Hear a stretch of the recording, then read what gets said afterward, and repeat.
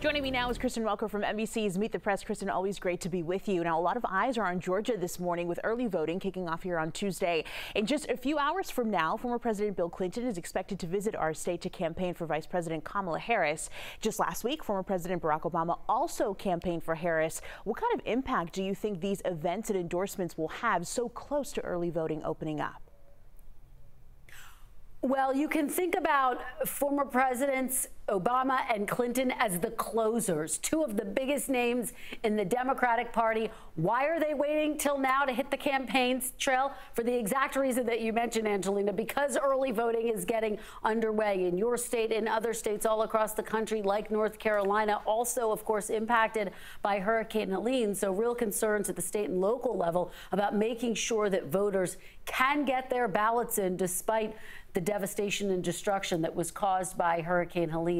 Now, in terms of the closing argument of these big names within the Democratic Party, it's hard to think about bigger names. It was really notable because former President Obama had a very powerful message to men, to black men, not to sit out this election, basically trying to create a permission structure, saying that don't have reservations about voting for Kamala Harris because she would be the first woman president, and really trying to draw that sharp contrast with former President Donald Trump. For his part, Donald Trump also bringing out the big names. He was in Coachella, California last night. He brought out Dennis Quaid, for example, star in Hollywood. So this is the time when the candidates are bringing out the biggest people within their parties to try to help them seal the deal. We'll have to see who gets it over the finish line. More than 3 weeks until Election Day, Angelina. And when we talk about the former president, he's actually going to be hosting a town hall in Georgia on Tuesday, focusing specifically on female voters. Yeah. What's his campaign strategy here, and what do you think he's hoping to accomplish with that?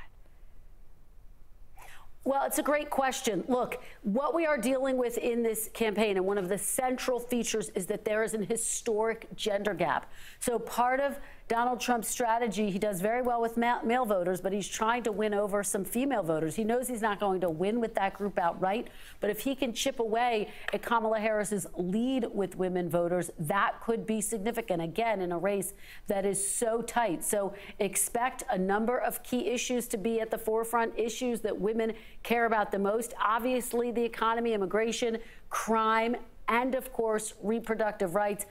We have to state this over and over again, Angelina. This is the first presidential election since Roe v. Wade has been overturned. We do not know what the impact of that will be. Donald Trump has proudly stated that, yes, he's responsible for overturning Roe v. Wade, but how could that impact his campaign and turnout for him on Election Day and during early voting? We'll have to see. Yeah, definitely something that we're going to have to take a look at. And I know NBC is releasing a new poll today. What does it say about the bigger picture here when it comes to the race for the White House? Well, this is a new head-to-head matchup between Vice President Harris and former President Trump. So the big headline will be what that matchup says. And then digging into the numbers more, we take a look at all those issues that we were just talking about, from the economy to democracy, abortion. What do voters think are the most motivating issues? And then we talk about that change argument.